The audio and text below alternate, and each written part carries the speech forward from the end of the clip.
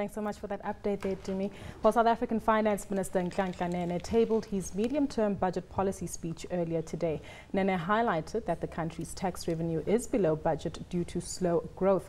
Here's what he had to say about GDP expectations in South Africa.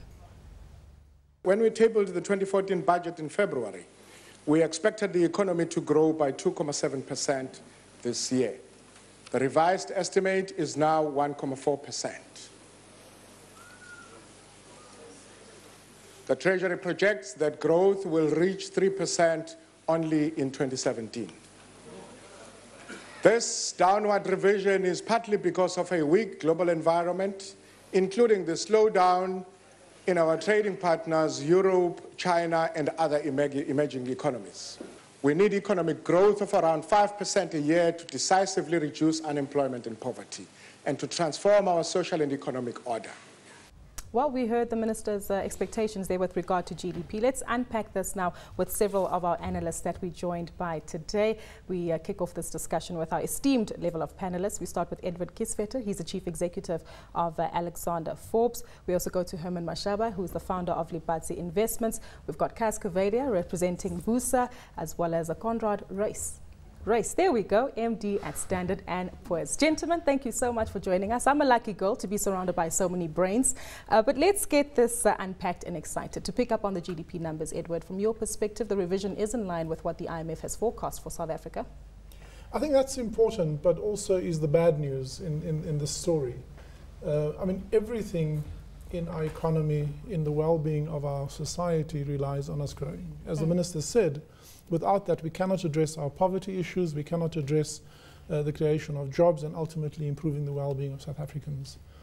And I think whilst it's important to note that the global economy is weak, it's still not enough to pacify us that our own growth prospects are such low. I think that's the gloom in the story. The downward projection for this year of 1.4% and 3% only in the outer year of the planning period is just not good enough for us if we want to do that. So I think the Minister acknowledges it, and clearly the policy statement is what it is. We incorrectly call it a mini budget. It's not a mini budget. It's a statement of intent by Treasury and government to give you a view of how it sees the future and what it intends to do.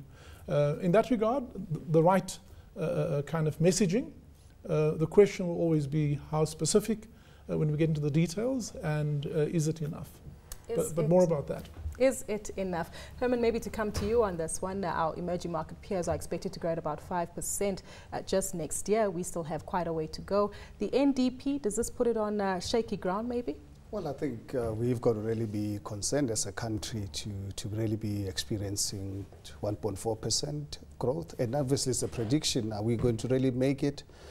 I think you talked to really most of the analysts and economists. Even this 1.4% is actually quite doubtful, but unfortunately it doesn't really augur well for our country. And I think the question for us as a country, how do we get our country to levels of 5%, as the Minister has alluded to, because we sit with high unemployment, we sit with really so many social issues that the country is facing. But at the same time, we have this beautiful policy statement, the National Development Plan. I think the challenge for us as a country, how are we going to really implement this? Because from a government's point of view, we believe it's now government policy. But at the same time, I think for me, as a South African, I've really been expressing this concern that the biggest partner in government, who's the COSATU, still obviously regards NDP not to really be their policy. So obviously really sending this mixed signals, sending this mixed policy statements, unfortunately doesn't really augur well for our country. So let's really hope that we can really have government, the entire tripartite alliance, to really adopt this policy as a framework to really help take our country to the next level. It also needs private sector participation, which is what we often hear. And Cass, maybe you can speak on their behalf, maybe more from the banking perspective. Is this giving you any confidence at all, the Minister's speech today? Look, the Minister talked about the role of the private sector, the need for private sector investment and so on. And we often get accused as a private sector of being unpatriotic and not investing enough in our country. We need to ask ourselves why. I mean, the private sector, South African private sector, is the leading invest on the rest of the continent. Okay? Why are we investing on the rest of the continent and not investing significantly as we should be in our own country? And that's simply because the conditions are being created where we can invest. Now, the private sector will invest where there's a reasonable return and there's reasonable profits. And the environment is there for the private sector to invest with confidence. And that's what we need to create in our country. We're not going to address the problems and the issues that the minister talked about in his statement without economic growth. Economic growth, private sector investment generates profits, increasing profit, that generates taxes, and we then use those taxes to address a whole lot of the issues we have in our country. And so it's got to be about that, and the real discussion has got to be, what do we need to do to create the environment for the private sector to invest increasingly in this country? And I don't think we're having that discussion. Not having that discussion. Before we get to that discussion, Konrad, you are a ratings guy. You need to give it to us as hard and as honest as it comes, with the rest of the continent being an attractive environment, as Cass has already alluded to. What does this do for us from a ratings perspective? Look, I guess I'd like to go back to the point that was made earlier. Is it enough? Is it enough to avoid another downgrade? Yeah. And in that respect, as far as we are concerned at Standard & Poor's, look, we've had 2 consecutive downgrades since October 2012, the last one just now in June 2014. The rating now is a BBB- with a stable outlook, on the cusp of like investment grade, non-investment grade. So another move on the rating would obviously be a disastrous one. But where we sit at the moment, I think we have kind of worked the kind of news that came through the medium-term budget policy statement today. This is kind of factored into the rating we have today. But certainly the fact that the economy is only growing by 1.4%, and the weakness of the growth in the economy for some time now has been one of the main factors why the rating has been sort of has weakened, why the rating has been downgraded. So that's certainly that they had to scale back growth in the economy again is certainly a negative. But on the other hand, I guess I would say at least now we are looking, I think, at a fairly realistic conservative growth forecast in the budget. There certainly will be implications for the fiscal performance and the budget deficit and the debt dynamics.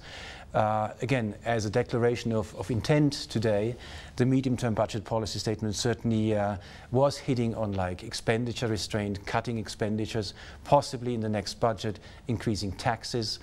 If that all would come together, yes, one could see a strong effort to fiscal consolidation and making sure that we are staying on a sustainable path. Well, we certainly hope so. But coming back to that statement, is it enough with such a realistic outlook, which is actually a harsh one to accept, Herman? How does this place your view on international investors when you liaise with people from outside of South Africa? Well, I think it really becomes really quite difficult when you have to lure investors in an economy growing at 1.4% when you look at general growth patterns in Africa. I mean, you know, I think unfortunately our country is actually the worst performing economy, one of the worst performing economy in Africa, which is really quite unfortunate because our country has got so much potential and capacity.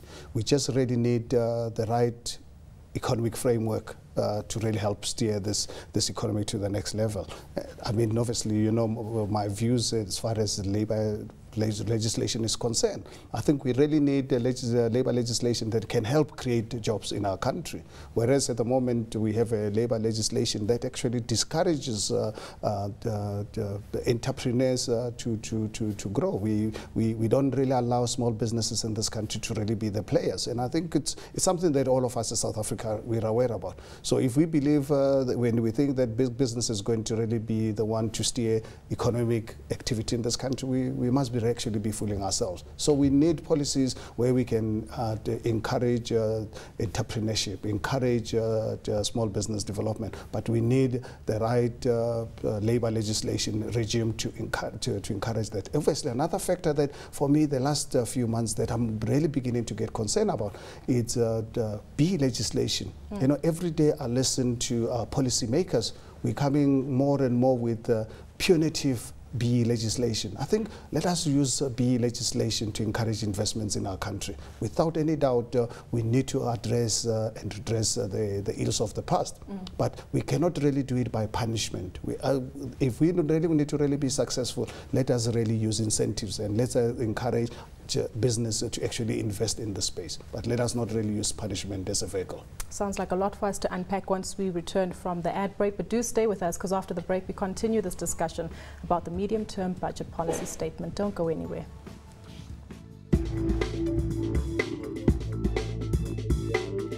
Welcome back to this CNBC Africa special, where we're unpacking the Finance Minister's medium-term budget policy review today. But just before the ad break, we were touching on the level of investment and what it means to attract investment into South Africa in such a depressing environment. And Edward, you had pointers that you wanted to highlight on this? Yeah, I think we often beat ourselves, so it's not all doom and gloom.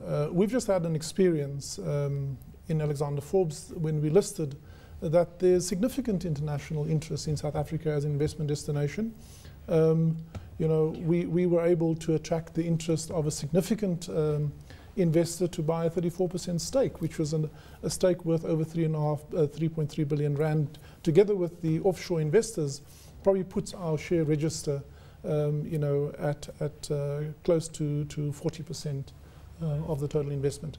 So I think that what's important is to understand that investors also look through the macro environment and look for good companies, and so that doesn't let us get away with creating good companies, and that attracts investment, and that influences people like Moody's and Standard & Poor's in terms of how they rate us. The important thing today is, I mean, the minister has to be complimented for taking over the baton at a very difficult time. All of his messaging was right. An important corner piece for any government is its intention on its fiscal framework. And I think there the messaging is right. It is about cutting back on expenditure.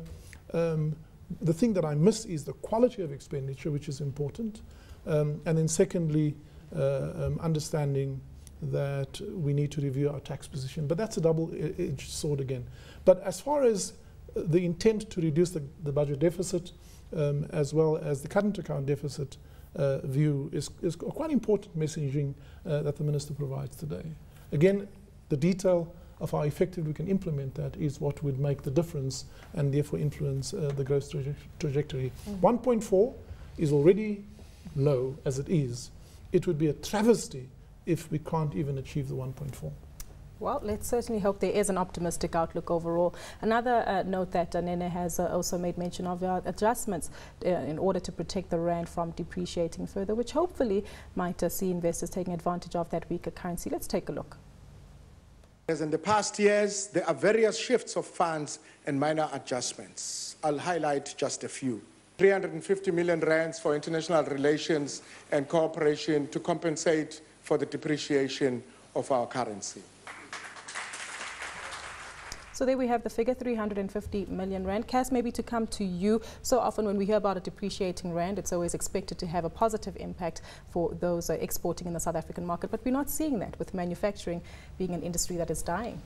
Yeah, we're not seeing that. We're not seeing that with mining. We essentially missed the mineral boom. And so I think, you know, depreciation in rand is fine so long as we actually having the economic fundamentals in place to produce goods to export, which we're not doing to the extent that we should. I mean, I agree with Edward. I'm certainly not promoting a view here that this is all bad news. I think the minister has sent out the right messages. The problem in our country is that we continue to send out the right messages, but then we don't actually get together, and it's not just government's issue, it's all stakeholders, government, business, labor. We don't get together and ask ourselves, what do we need to do in the next, not 5 years, in the next 20 years, in the national interest, not in business's interests or in labor's interests or government's interests, but in the national interest, and we don't have those sorts of discussions. So you know, I don't think anybody can run away from the fact that there is something fundamentally wrong in our country because we are not using the opportunities and the strength we have to actually get far more economic growth than we are actually projecting in the next 5 years. Let's touch on that, Konrad. This depressing environment that we create, does it resonate in the credit ratings, or is it us just finding someone to blame because we're creating this depression for ourselves? I mean, certainly it resonates in the rating. Otherwise, we wouldn't have gone through 2 downgrades over the last 2 years, practically. But to come back to the issue of like the weak rand and manufacturing, and it just highlights again the need for more structural reforms in South Africa. It highlights the need for changes in the labor market and labor legislation. Because, I mean, ultimately, our textbook would be, we have a much weaker rand now, and it's been depreciating quite a lot, and probably there will be more to come. And one would make the argument normally, well, that must be a massive repricing of South African labor, and that should make South Africa a lot more competitive. Now, if that labor would come to work, it might be different, but obviously we've gone through a long period of very long strikes that have hit major sectors in the South African economy quite heavily. So again, there we had the advantage of the weaker rand, but it did not come to benefit the country because you had other issues. There's a very, very interesting study from the World Bank out there about manufacturing in South Africa and competitiveness in the South African manufacturing sector. And it highlights so many deficiencies, whether it's about container handling costs in South Africa, whether it's the lack of infrastructure, labor again. And these are all structural issues. And when you look at this report, you fully understand that actually the advantage we are getting from a much weaker rand at the moment is not going to help us because it's not going to deal with all these structural deficiencies. And it almost seems unfortunate because the problems that you've highlighted won't take a week to be fixed, unfortunately. No quick fix. Well, we will return to this discussion, but we are taking a short break. But when we do come back, the panel will continue to dissect the medium-term budget policy meeting. We'll take a look at tax, as well as at the labour issues that have been highlighted. And what about ABLE? Do stay tuned. Welcome back. Now, the South African Reserve Bank offered African Bank a bailout of 10 billion rand after it collapsed. Minister Nene announced that additional funds have been allocated to the Reserve Bank as well as the relisting of ABLE. Let's take a quick look at his speech. It became clear earlier this year that the African Bank was in difficulty. After consideration of the implications for the wider financial system, it was resolved that African Bank should be placed under curatorship. The intervention was led by the Reserve Bank and the National Treasury and included participation by other banks, private investors, and the Public Investment Corporation. In support of the restructuring, the Treasury has provided a 7 billion rand assurance to the Reserve Bank. Our expectation is that the new African Bank will relist on the stock exchange early next year, and that curatorship will be concluded without the use of taxpayer money. Good news all around there. And just before the break, Coovadia, you were saying, what's ABLE got to do with it? But I want to look at this with an optimistic view, that something went wrong here. Treasury stepped in, members of the banking industry stepped in, the Reserve Bank stepped in, and we're hopefully going to solve the problem now. So surely this should be kudos to us. No, absolutely kudos to us. That's why I was so critical of one of his sister agencies when they criticized the Reserve Bank's action. I mean, the Reserve Bank applied international best practice according to Basel III. In the way they dealt with ABLE. They broke it up into 2 banks. They encouraged other banks and investors to come in and show confidence in the process by putting up the 10 billion rand. They appointed a curator, and they're managing this process and have managed this process very well. So it shows that we can have a hiccup in the banking sector in South Africa. We can all come to the party to manage that hiccup and continue to show the consistent message that our banking sector in this country is very stable and will remain stable. And we can deal with these issues. So I think it was a way, I mean, what happened, obviously we can explore, but the way we dealt with it is a very good news story. Exactly. And that might also reaffirm South Africa's ratings when it comes to WEF reports with regard to our financial standing. I mean, certainly from the ratings perspective, and maybe just to clarify that one point, it was another rating agency that had to adjust ratings and wasn't very happy. From our perspective, really, I mean, this was textbook resolution of a failing bank, timely and in a very transparent way and quickly. So from that perspective and the way the Reserve Bank handled ABLE, nothing to criticize really. Exactly. And overall, when you look at the South African banking system, we still believe it is a strong banking system.